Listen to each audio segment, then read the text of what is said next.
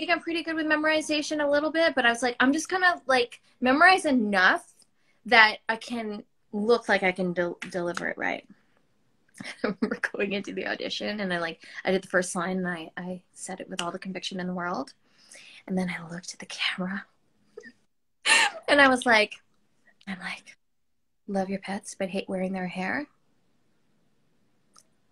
Line.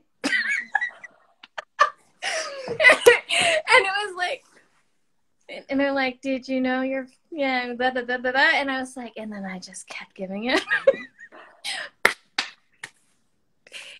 You have to listen. I love you could totally be like, oh, I'm so sorry. I knew I thought I had the lines. I could have given them all these different things. And I'm like, no, I'm a professional actor.